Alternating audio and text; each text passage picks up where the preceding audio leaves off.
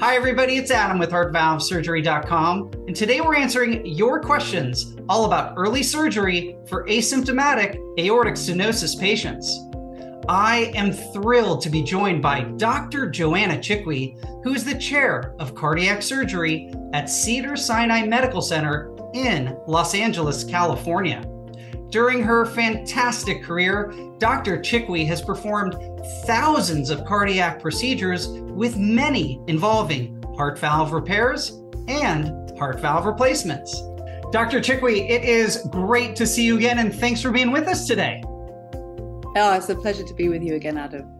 Yeah, Dr. Chikwe, we're answering patient questions today, and this one comes in from Carrie, and she asks, "Hi, Adam. I'm 75 and I was diagnosed with aortic stenosis 5 years ago. I'm in the waiting room and starting to dial down my life. Not fun. My cardiologist still thinks that I don't have symptoms. What is the latest research on timing aortic stenosis surgery for patients who are mildly symptomatic or asymptomatic?" That's a really important question, because aortic stenosis, of all of the valve problems, is one that really doesn't have a great outcome if it's not treated. And traditionally, yes, we used to wait for symptoms before we treat it. But that's really shifted. And I think the latest research, which supports a much more aggressive approach, which means fixing that valve before you feel symptoms, is a randomized trial that was published in the New England Journal of Medicine in 2020. And that really showed better outcomes, better survival in patients who didn't wait until they had symptoms. These days, you have two options which you should discuss with your cardiologists. It's not just surgery.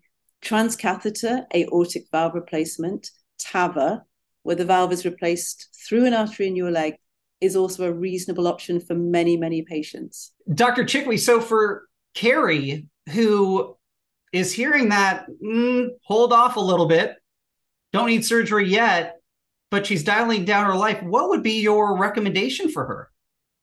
I think a really clear conversation again with your cardiologist. And for example, your cardiologist may need to see how you feel and how you perform when you exercise in a monitored setting, for example, on a treadmill.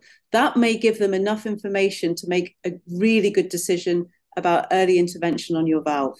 Carrie, I hope that helped you. I know it helped me. And Dr. Chikwe, as always, thanks for taking time away from your very busy practice there at Cedars-Sinai in Los Angeles and sharing this insight and research with our patient community. Thank you so much, Adam. It is always a pleasure.